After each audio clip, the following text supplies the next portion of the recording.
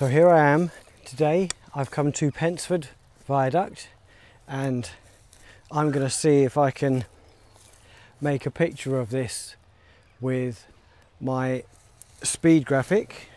I'm just going to park that there. It can stay there as well. And I'll talk you through the process. So I'm currently using instant film in here.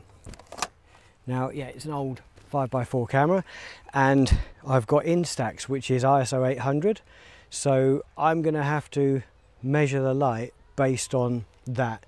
Now I know the shutter is firing appropriately at the right speed, so that's all good. And I'm going to use this spot meter, and I've had issues getting a good exposure with this spot meter in the past. I think it's just because I'm not used to it yet. So let's see what I can do this time. Alright, so first things first, I'm going to see if I can get an image of this focus. Now, looking at the front of the camera, what I need to do is open the aperture as much as possible so I can see what I'm looking at. That's getting that in. I've made you a little bit lower so you can see what I'm looking at, and it's got a pretty good focus. Now next thing, I'm going to attach my shutter release, which goes actually on the side here. So the shutter release on this one is actually here. The way that we actually change the speed of it is how this is tuned in here. So you see that goes T, then it goes A, B, C, and so on. And then this one down here, this is tension. It's like 2, and then click, click, goes to 3, and you just change it to whatever tension you need to.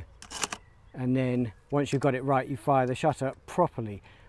But for now, what we're going to do is screw this in here.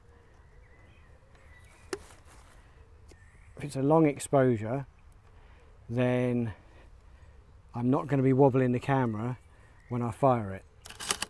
So next thing I need to do is use this spot meter, and let's have a look. Let's turn it on, take some measurements. I've got to set this first of all to the correct ISO, then I can point it at the light and the dark and get a mixture of the actual of what exposures I want to get. I've worked this out now to, it's f16. If I go for f16, I can go in the light patches, it's about 1,000th of a second. In the dark, it's about 60th of a second. 250 in the medium. I'm going to go for around about 125. Let's get this lined up. f16, 125. So I need to read off the top here, and then I need to dial it in on the side. So I've got it. I need to get my glasses. 125. So that is B5. So it's 5 on the tension. 5, and B, that's that one, B5, 125th. What I do now is I get one of my film holders with some film loaded in. See, I've put a U on it for unexposed. That's set, that is set. B5, pull the dark slide out, and then from here, smile. Turn it over so that the X is showing for exposed, and that is that exposure made. So I just turn it over. I've got my second shot ready to go. Alright, so this one I have measured it again to see what exposure I need for this waterfall, which I didn't know was here. I mean, this is lovely. I mean, and then you've got that aspect up there, which I might just turn the camera around in a minute, just try and get that. So I want to set the aperture to f8, which is a shutter speed of 125 again, so that's B5. Here we go. Ready, and back on exposed. Job done. Just relocating over here.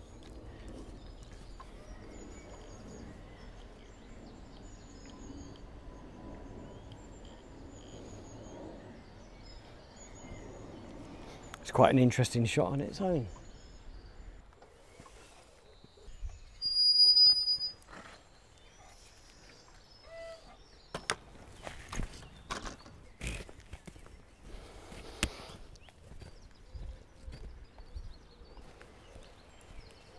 Yeah, I need to do a proper walk up there and see what it's like. Watch my camera.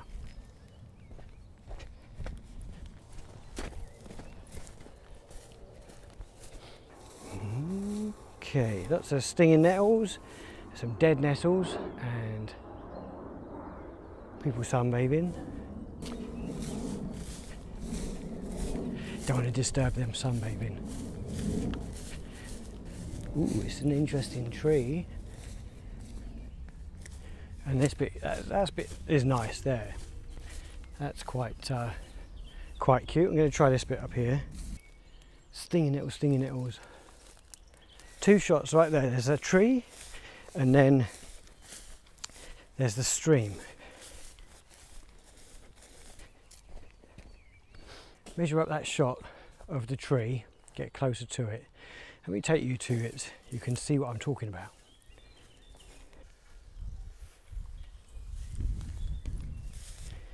This tree's pretty nice. It's got a good framing branch here. That's interesting.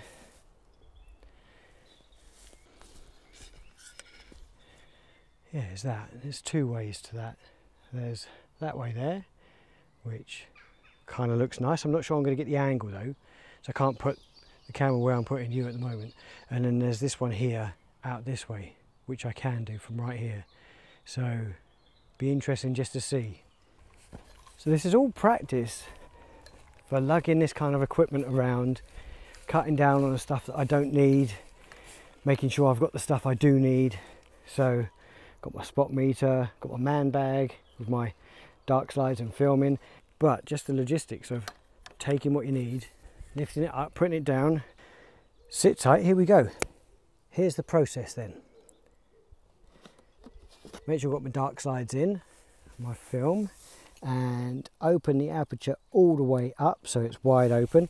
Then I've got to put the rear curtain shutter so that it's on O. Now I've got to actually focus it. So as I said before, this focuses the shot. As it is wide open, it's focusing the shot based on aperture being wide open, so you get a lot of depth of field. That means that when you focus, it's going to be focusing on exactly what you want to focus, which is going to be in the middle of the depth of field when you change the aperture to something smaller. Yeah, that's what I want to focus on, those branches that are dangling at the back.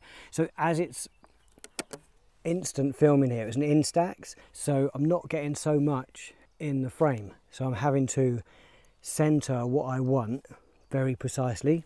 So next thing, I'm going to put my film in right now and leave it there. Then get my spot meter, leave it on F8. That's just 125, it's 500, 1000, 250. So you know what, I'm going to change it from F8 to F16. See what that tells me. 250 on the buttercups, 125 on the grass, 250 on the bark, 1/30th of a second on the shadow in the bark there.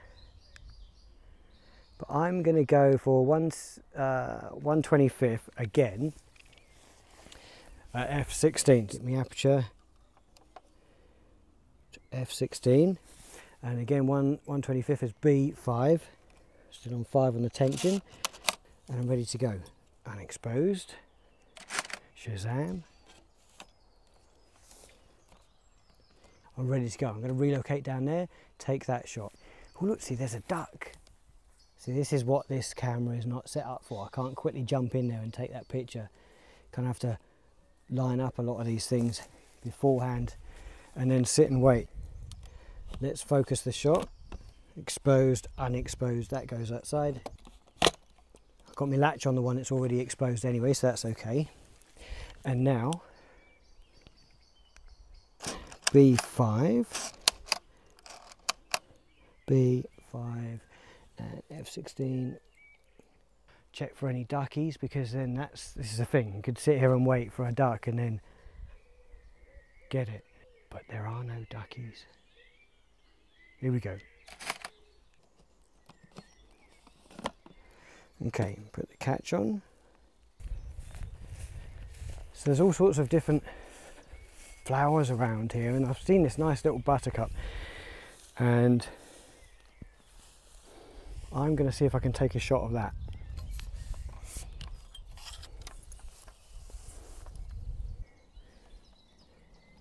Right, so film out, open up the aperture, get that on O, and zoom in. Need to be closer. Can I get closer? That's it there, that's it. Okay, I got it. Where did I put my spot meter? And get it straight on the flower itself. And tune this into F11. D6 is 1/1000, so let's crank that up to 6. There's 6, and then this up to A, B, C, D. And I want to make sure I'm not in the shadow of it.